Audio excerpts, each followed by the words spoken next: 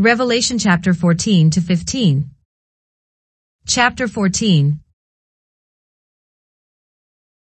This chapter tells of the destruction of the wicked in Jerusalem, so that Jesus and saved Israel may dwell there in the millennial reign. In verses 1 to 5, the world is given clear evidence that the Lord is God over all. In verses 6 to 7, those who have not believed the gospel of the kingdom, and have not taken the mark of the beast or worshipped his image, are given the opportunity to believe the everlasting gospel, so that they may be part of God's kingdom on earth. They are reminded in verse 8 that Babylon is fallen, so that they know not to trust in the Antichrist and his kingdom. In verses 9 to 11, they are told that those who have taken the mark or worshipped the image do not have this kingdom offer. Then, in verses 14 to 20, Jesus gathers up the wicked and destroys them outside of Jerusalem, so that Jerusalem is purified for God and saved Israel to dwell in together, when God marries the land, Isaiah 62 verse 4, at the marriage supper of the Lamb, 19:7-9. Chapter 14:1, in chapter 4, John saw the throne room of heaven. God showed him this before he showed him the events of the tribulation period, so that John would understand that the tribulation period is necessary in order to maintain God's holiness, and to bring God's holiness to his entire universe. Then, in chapter 7, God sealed 144,000 to show that the believing remnant will make it through the tribulation period.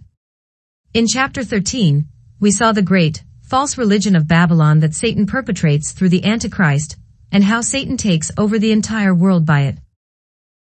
After reading chapter 13, the natural question would be, what happened to God's people? Is God powerful enough to preserve all of his people through Satan's greatest attack upon mankind? The answer to the latter question is an emphatic yes.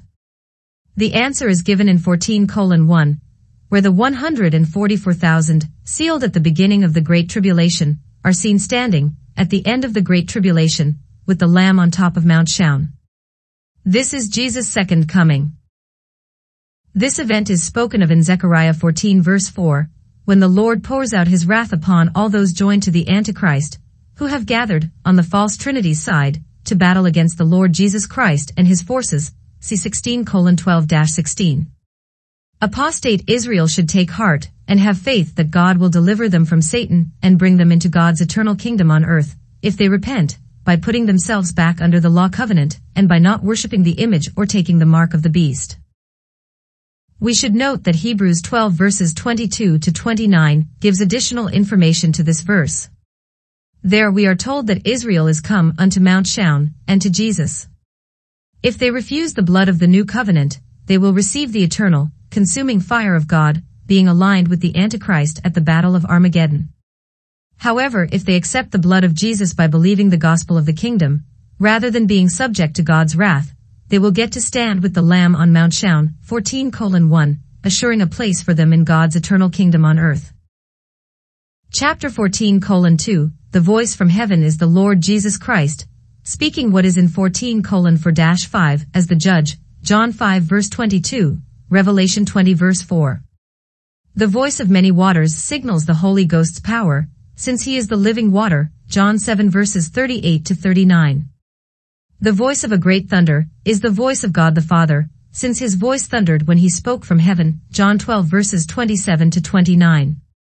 The voice of harpers would be the sealed 144,000, as explained in chapter 14:3. People usually associate harpers with angels. However, Revelation 5 verse 8 says that the 24 elders have harps, and they are redeemed men, as we mentioned in the notes there. In fact, angels never play harps in the Bible. Pretty much everything that churchianity says about angels is wrong. Therefore, this voice from heaven is the entire Godhead, God the Father thundering, God the Son, through the 144,000 redeemed by his blood, harping, and God the Holy Ghost providing the water sound. Together, the voice in this verse shows God's power to execute judgment, bring salvation to believers, and sanctify them so that they will live forever in God's kingdom, overcoming Satan and his forces. Chapter 14:3, after God delivered Israel through the Red Sea, Israel sang a song, Exodus 15, which was praise to God for his deliverance.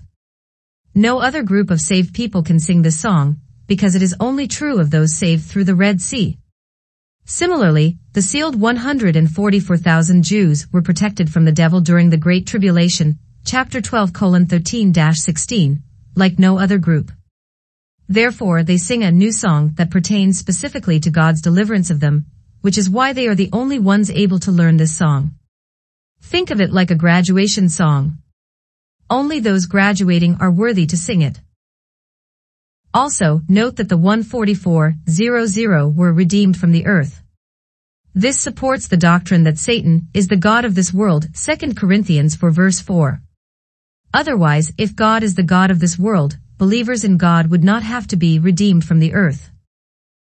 Chapter 14:4. Now, we get an explanation of how God figured out who would be the 144,000 that he will seal in order to get them safely through the Great Tribulation. They made the free will decision to change their mind, repent, and abandon the Jewish religion, and trust in God to give them eternal life as he promised to do under the law covenant. In spiritual terms, this means that they did not defile themselves with the false religion of the Antichrist, which is Babylon the Great, the mother of harlots, chapter 17:5. Therefore they are not spiritually defiled with women, making them spiritual virgins. Since they are spiritual virgins, this does not mean that they are all men who have never had physical sex before. They may or may not be married in the flesh. Spiritually though, where it counts, they have kept themselves from being defiled by false religion, so that they will remain virgins until the marriage supper of the Lamb, being espoused to Christ, chapter 19:9. This group, then, includes both men and women. There is neither male nor female, for ye are all one in Christ Jesus, Galatians 3 verse 28. We see that they stay pure by following the Lamb whithersoever he goeth, chapter 14:4, and it is this following that makes them spiritual virgins. In other words, they listen to his voice, as found in the Word of God rightly divided, and follow him, as John 10 verses 4-5 says they will do. Because of their faith in God's law covenant with them, then, God redeems them, halfway through the tribulation period, by sealing them, chapter 7. As discussed previously, they are still on the earth to preach the gospel of the kingdom to the lost sheep of Israel, Matthew 10 verses 6-8, during the last half of the tribulation period. Therefore, when this verse says that they were redeemed from among men, halfway through the tribulation period, it means that they already have eternal life because they have been sealed. It does not mean that they are taken off of the earth at this time. However, because they are redeemed with their sealing, this makes them first fruits unto God and to the Lamb, chapter 14:4. Second fruits, if you will be the rest of Israel that believes during the last half of the tribulation period. Chapter 14:5, because they are born of the Spirit, John 3 verse 5, there is no guile in them. Having no guile means that they are not double-minded, James 1:8, 4:8. In other words, they are not following religion. In John 1 verse 47, we see Jesus identify the apostle Nathanael as an Israelite indeed, in whom is no guile. Jesus identified him as such when he was under the fig tree, John 1 verse 48. A fig tree, in the Bible, is symbolic of religion, as seen when Adam and Eve sewed fig leaves together to try to cover their sin, Genesis 3 verse 7. When Jesus saw Nathanael under Israel's religious system, but not believing it, he recognized him as part of the believing remnant. Similarly, when Jesus sees the 144,000 in apostate Israel's religious system during the first half of the tribulation period, he also sees that they do not believe that false religious system of Babylon. Therefore he seals them before the beginning of the Great Tribulation, which makes them without fault before the throne of God, chapter 14:5. Chapter 14:6-7, when the false prophet sets up the image of the beast in the temple, there is probably a worldwide, internet broadcast of the message that all must worship the beast or be killed and take the mark of the beast or lose all of their money. Since worshipping the beast and or taking the mark seals someone's doom in the lake of fire, chapter 14:9-11, God sends an angel with the everlasting gospel to the Gentiles so that they may enter the kingdom. This gospel is to fear God and give glory to him, and worship him that made heaven and earth, chapter 14:7. It is called the everlasting gospel because every person, who has ever been born, intrinsically knows of God's eternal power and Godhead, Romans 1 verses 19 to 20 and John 1 verse 9. Therefore, if no other gospel is presented to a person, he can at least be saved by believing the everlasting gospel. This destroys the argument that people make today that we must go to all nations with the gospel or else they will not be able to be saved. In fact, most missionary activity makes things worse because they preach a false gospel. Then, when people believe this false gospel, they are made twofold more the child of hell than those preaching it, Matthew 23 verse 15. Of course, such a verse would never be preached in a Christian church today, because the leaders can raise a lot more money in their churches if they get the people to rally behind the cause of missionaries. Then they can send people to the mission field, which really amounts to a paid vacation to an exotic country, and the leaders can skim money from the top to pad their own salaries.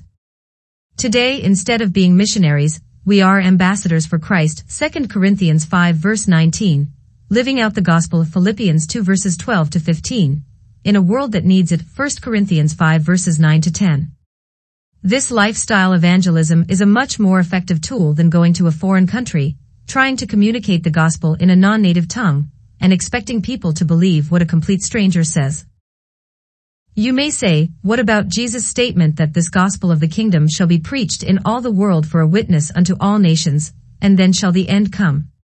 Matthew 24 verse 14.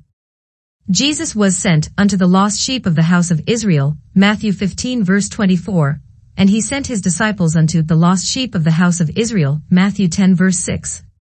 However, because Israel is scattered among the nations during the at-hand phase of the kingdom, this gospel of the kingdom must be preached in all the world, so that all of the lost sheep of Israel are saved, Romans 11 verse 26.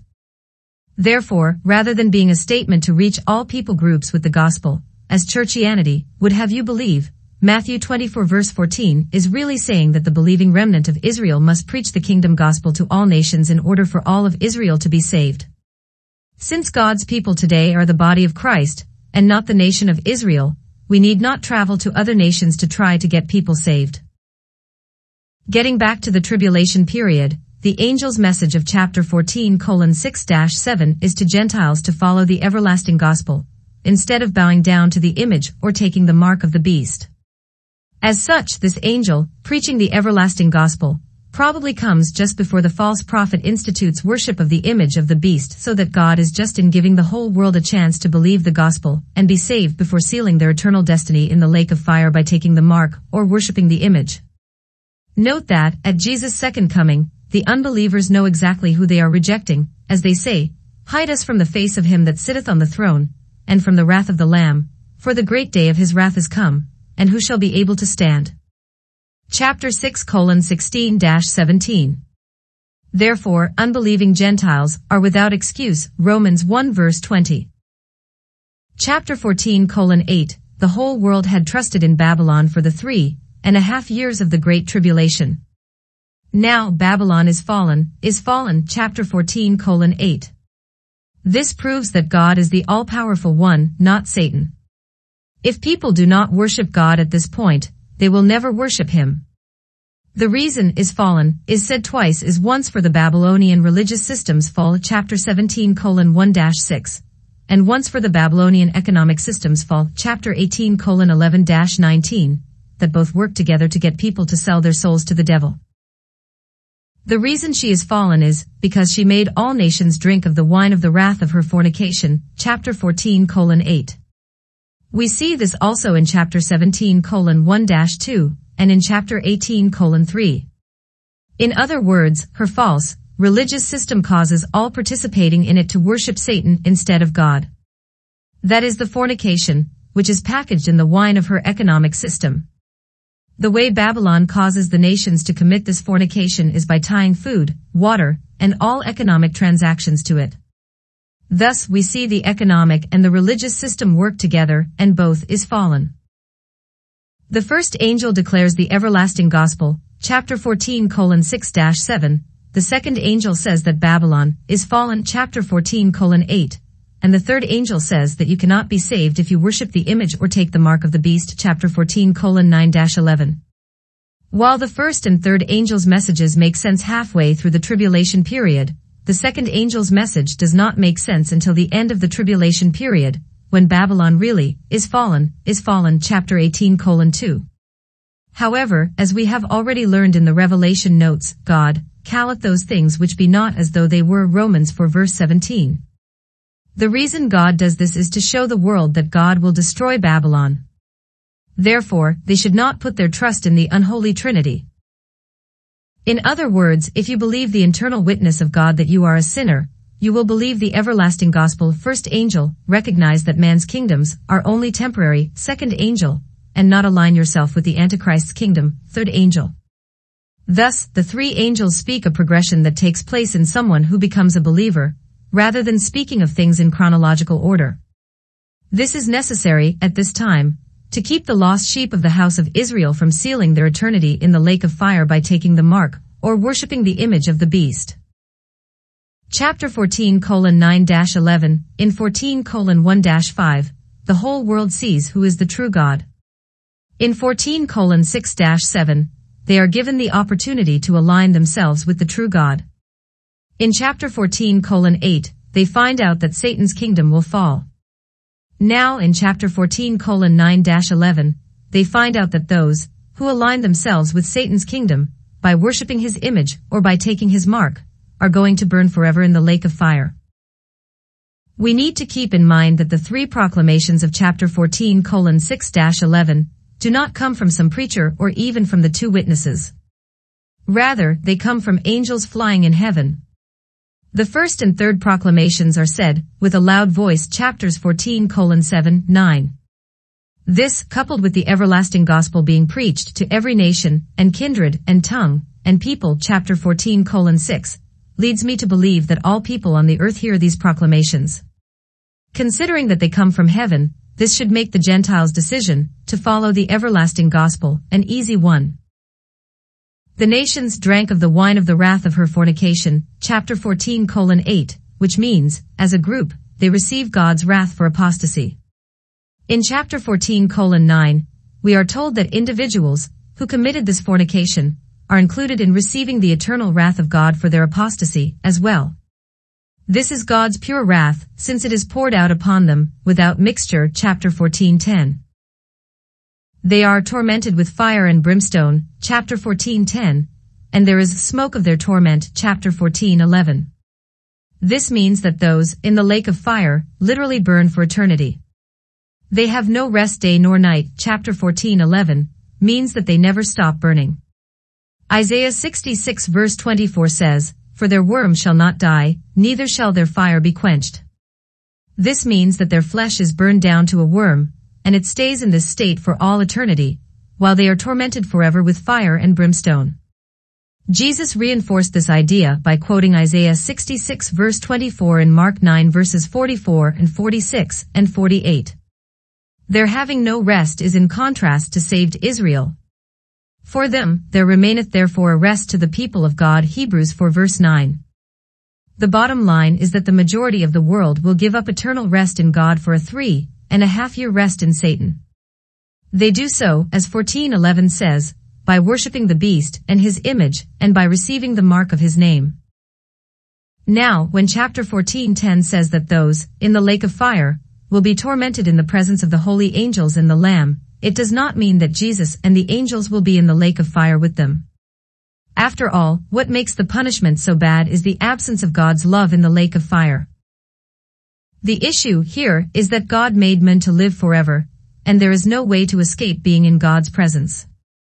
This is why Psalm 139 verse 8 says, "If I make my bed in hell, behold thou the Lord art there." If God were to allow everyone to live in his kingdom, they would ruin his ability to show his love and the exceeding riches of his grace in the ages to come, Ephesians 2 verse 7. Therefore, God has to consume the wickedness of men with fire. Isaiah 30 verse 33 says that God has made hell deep and large, the pile thereof is fire and much wood, the breath of the Lord, like a stream of brimstone, doth kindle it. This is why Hebrews 12 verse 29 says, "For our God is a consuming fire." Thus, fire comes from God to those in hell to keep them from ruining God's love being shown upon believers for all eternity. This is why those who take the mark of the beast or worship his image shall be tormented with fire and brimstone in the presence of the holy angels, and in the presence of the Lamb. Chapter 14:10. Apparently, there is the ability for men in God's earthly kingdom to see into hell. Isaiah 66 verse 24 says that those who come to Jerusalem to worship God can see the burning and torment of those in the lake of fire. Since they are coming to Jerusalem to the Lamb's throne, and the ability to see into hell is there, those in the lake of fire are tormented in the presence of the Lamb. They are also tormented in the presence of the holy angels, since angels surround God's throne. Therefore, part of the torment in the lake of fire is utter embarrassment from having the Lamb, the angels, and worshippers of God all see them burning with fire and being reduced to mere worms. Chapter 14:12 Patience is necessary for the believing remnant to continue to have faith in God, in spite of the whole world following after the Antichrist, and the resulting persecution upon the believing remnant. These saints keep the commandments of God. Chapter 14:12 by having the faith of Jesus. Chapter 14:12. The faith of Jesus is seen in that he had faith in the Father's plan, even to his own death. Hebrews 12 verse 2 says, "For the joy that was set before him Jesus endured the cross, despising the shame." Hebrews 12 verse 2.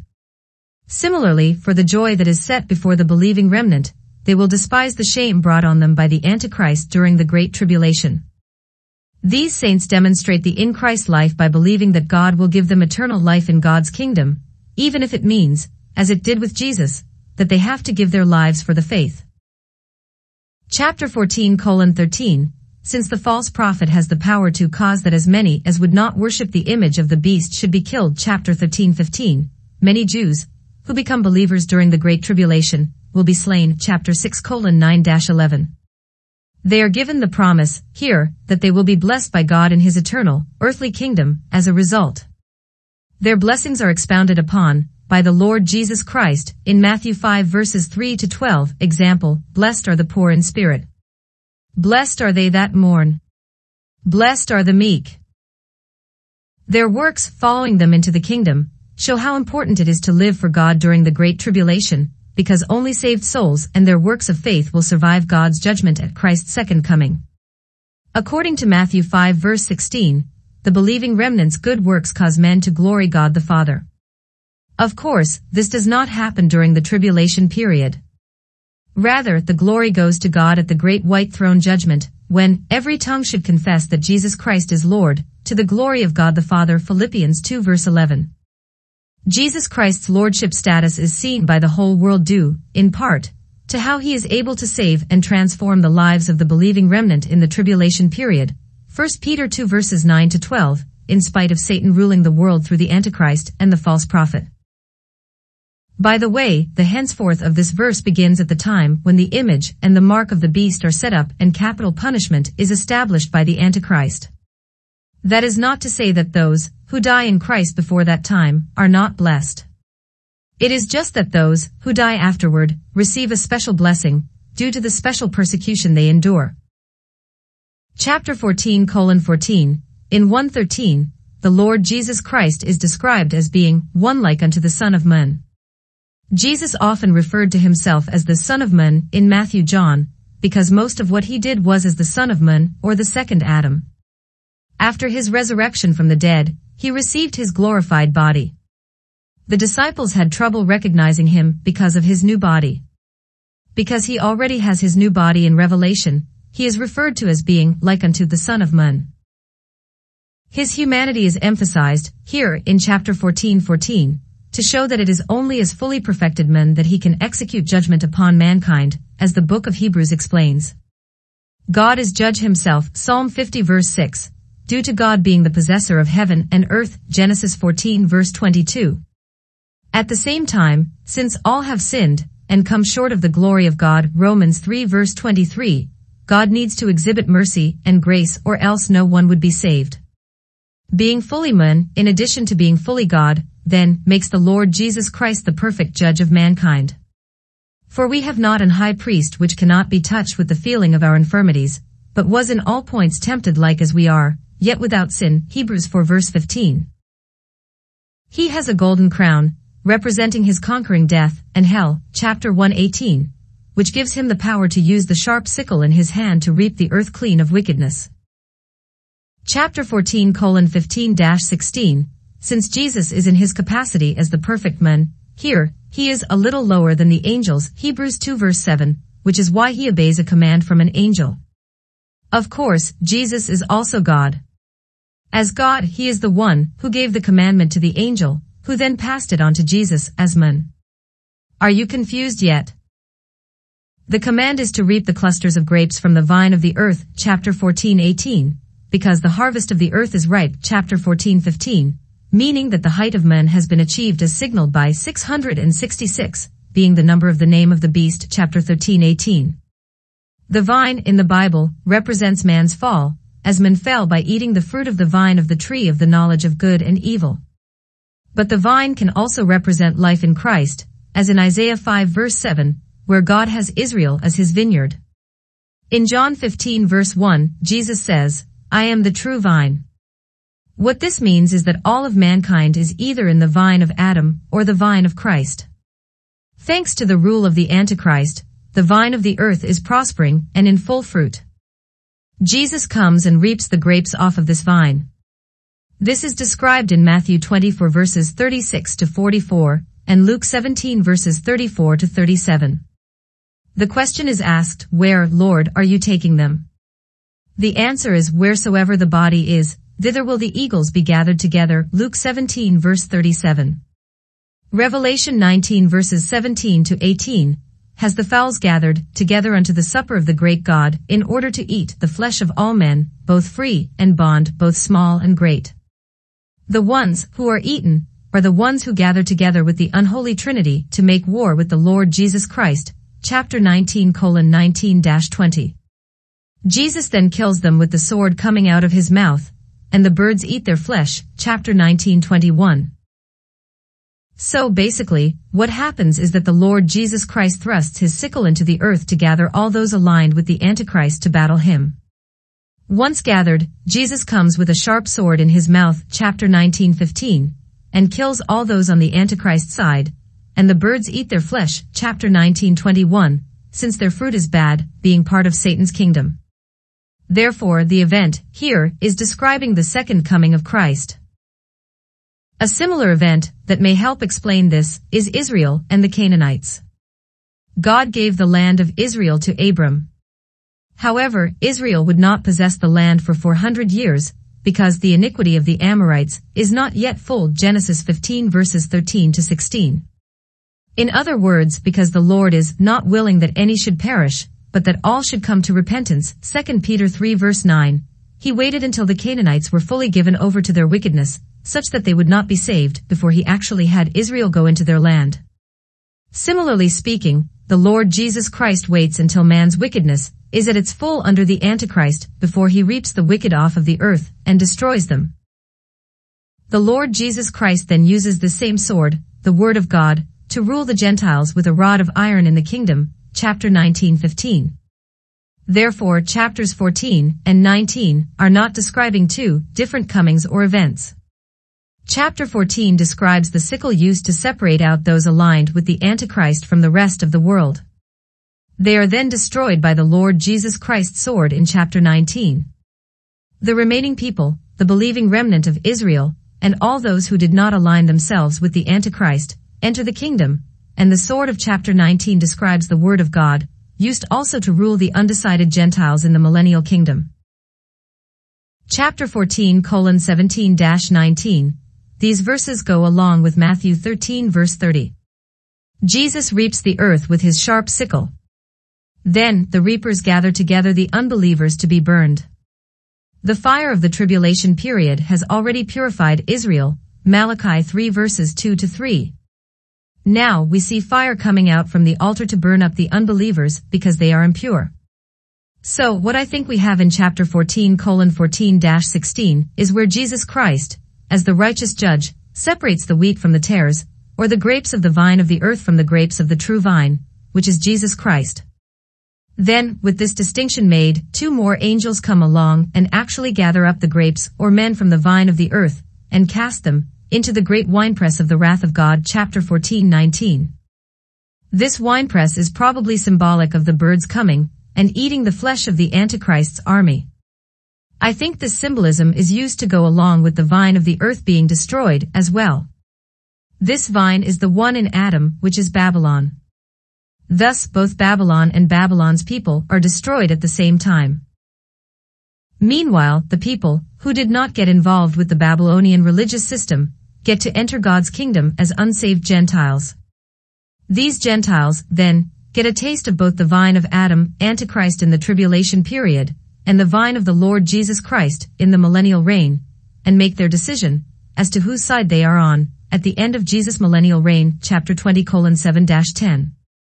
Therefore, the purpose of the millennial reign is for the undecideds to make up their minds. Note also that chapter 14:17 says that another angel came out of the temple which is in heaven. The people on earth are going to think that the temple that the Antichrist sits in is God's temple, but it is not. God left Israel's earthly temple in Ezekiel 10:18-19. When Christ offered the blood of his sacrifice to God, it was not offered in the holy places made with hands, but in heaven itself, Hebrews 9:24. Therefore, the true temple of God is in heaven.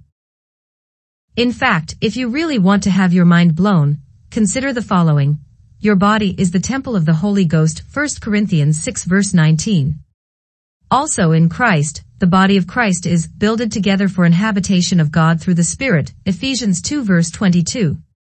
It is quite possible, then, that the heavenly temple that the angel comes out of in chapter 14:17 is the body of Christ itself in heavenly places.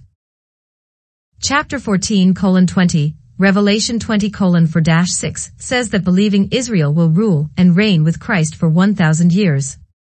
After the 1,000 years are over, Satan gathers up his army for a final battle, Satan loses, and the new heaven and new earth are established, chapter 21:1.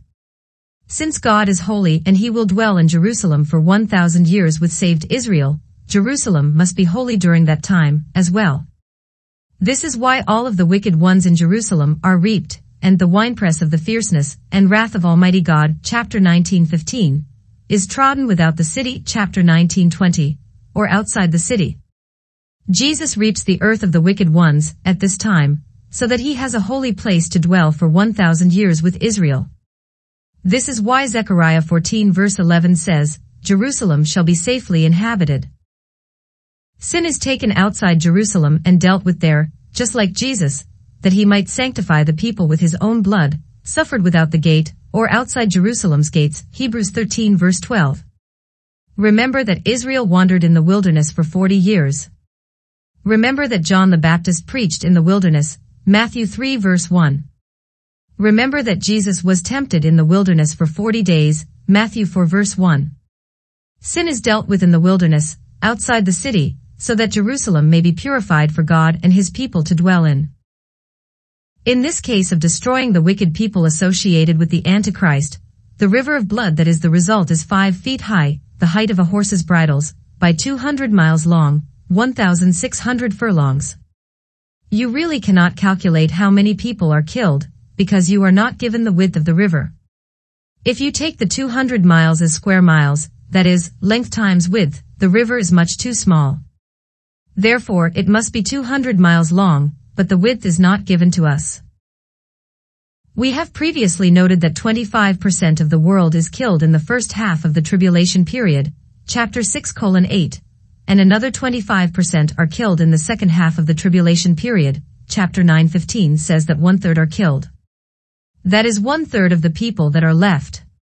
In terms of the original population, 1/3 of those left is 1/4 of the original population.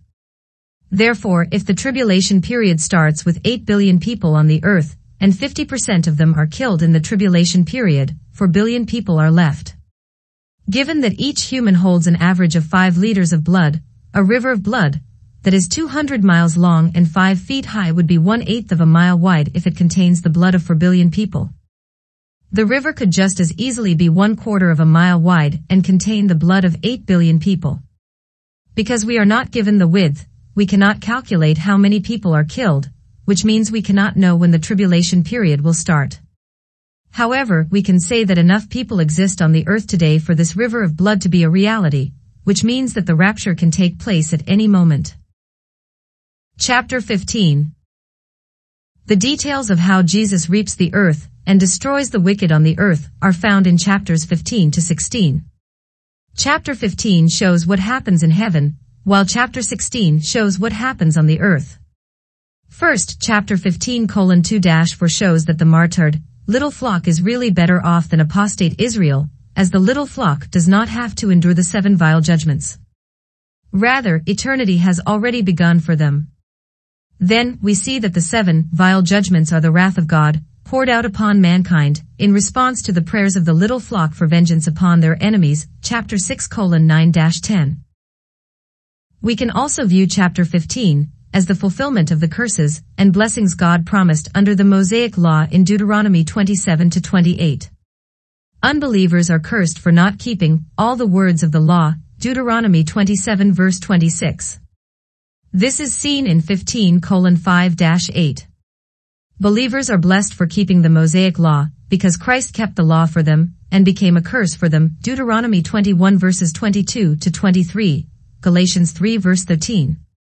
This is seen in 15:1-4. Chapter 15:1, the details of the 7 vile judgments are given in chapter 16. We know that these 7 last plagues fill up the wrath of God, chapter 15:1. Then, by reading the details of the judgments in chapter 16, we see that they culminate in Babylon being destroyed, chapter 16:19-20.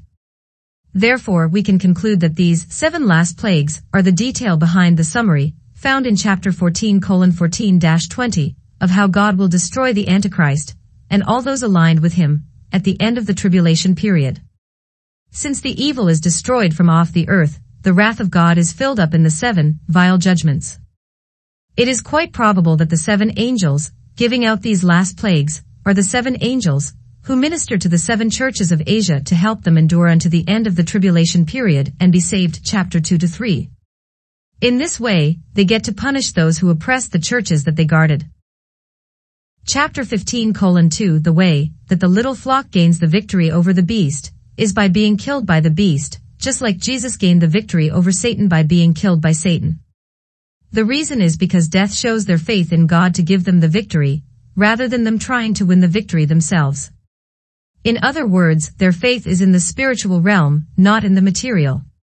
Fear not them which kill the body but are not able to kill the soul, but rather fear him which is able to destroy both soul and body in hell, Matthew 10 verse 28.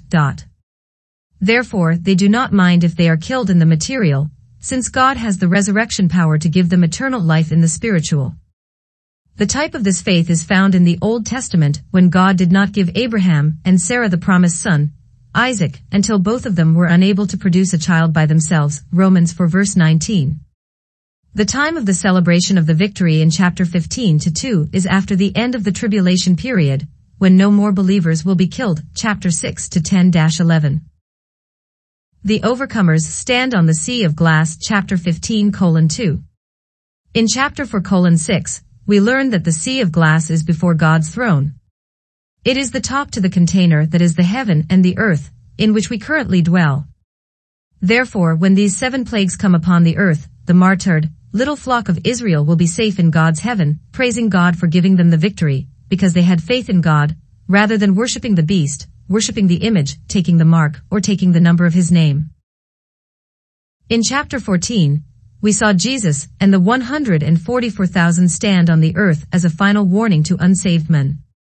Now in chapter 15, we see the believing remnant, from the great tribulation, rejoice over God's victory over Satan on earth that is about to take place. The reason that the sea of glass is mingled with fire, here, is to show that these are they, who came through the fire of the great tribulation, Malachi 3 verses 2-4, upon whom the fire had no power to destroy them, Daniel 3 verse 27, because the Son of God, Daniel 3 verse 25, went through the fire with them through his word and his Holy Spirit, to keep them safe. Thus, at the end, all will see that God kept his promises to faithful Israel. Note also that they have the harps of God. In chapter 14:2-3, The 144,000 harped on their harps a new song that only the 144,000 could sing. Now in chapter 15:2-3, the believing remnant sings two more songs, the Song of Moses and the Song of the Lamb. Chapter 15:3-4, the Song of Moses is found in Exodus 15. Israel sung it in celebration of God bringing them out of Egypt and through the Red Sea. Since this is a type of God bringing Israel out of Babylon through the fire of the Great Tribulation period, believing Israel sings the same song here. They also sing the Song of the Lamb, the words of which are given here in chapter 15:3-4. Every word of the song is significant. His great and marvelous works would be everything the Lord Jesus Christ did to redeem believing Israel from being Satan's lawful captive, Isaiah 49:25. This makes him Lord God Almighty. His ways would be the commandments he gave to Israel, which are just and true, to separate the believers from the unbelievers in Israel, as Hosea 14:9 says, "The ways of the Lord are right, and the just shall walk in them, but the transgressors shall fall therein." Being the King of Saints, chapter 15:3, means that the Lord rules over them, which he does because of the victory he won over Satan by dying on the cross and rising from the dead. With that victory won, all fear the Lord and glorify his name. The reason he won the victory over Satan is because of his holiness. Adam lost against Satan because he transgressed. Jesus won against Satan because he is holy, therefore death could not hold him. Since the Lord conquered death, God will give him the Gentiles for his inheritance, Psalm 2:7-8. You see, Psalm 2:7 says that thou art my son, this day have I begotten thee. Acts 13:33-34 tells us that this day refers to Jesus' resurrection day.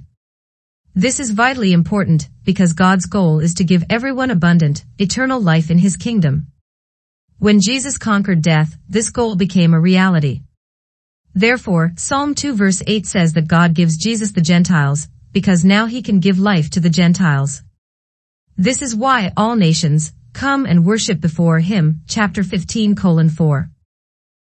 The Gentiles also Jesus as God, due to his judgments being made manifest. That is what happens here at the end of the tribulation period with the 7 vile judgments. Babylon falls, the Antichrist and his people are destroyed, Jerusalem is cleansed, and Jesus sets up God's kingdom in Jerusalem. The Gentiles recognize him as God and worship him. After all, if the whole world worship the beast, saying, "Who is like unto the beast? Who is able to make war with him?" and Jesus successfully defeats the beast, the Gentiles would now worship Jesus. Note that all of this starts with the cross. The cross is his works, chapter 15:3, that redeem Israel. His ways are just and true, and so they stand forever. He is King, he is Lord, and he alone is holy. Therefore he is able to judge the whole world, and all nations worship him. As a result, chapter 15:3-4.